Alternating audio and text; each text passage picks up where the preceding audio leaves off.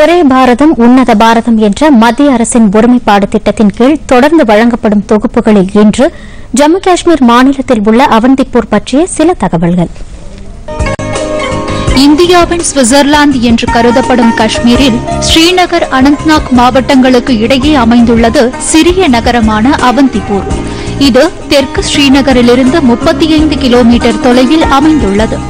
வரலாற்று சிறப்புமிக்க அவந்திப்பூர் 1100 வருடங்களுக்கு முன்பாக அவந்திவர்மன் என்ற அரசரின் தலைநகரமாக விளங்கியது. உத்பலா வம்சாவளியை சேர்ந்த அவந்திவர்மன் கிபி 855 ஆண்டு முதல் 883 ஆண்டு வரை காஷ்மீர் முதல் அவந்திப்பூர் வரை ஆட்சி செய்து பல கோவில்களை நிர்மாணித்தார். 9ஆம் நூற்றாண்டை சேர்ந்த இந்த அரசர் ஒடிஷாவிலிருந்து காஷ்மீர் மாநிலத்திற்கு குடிபெயர்ந்தவர் ஆவார். அவந்திப்பூர் நகரம் அவந்திவர்மன் என்ற அரசரின் பெயரை கொண்டு விளங்குகிறது.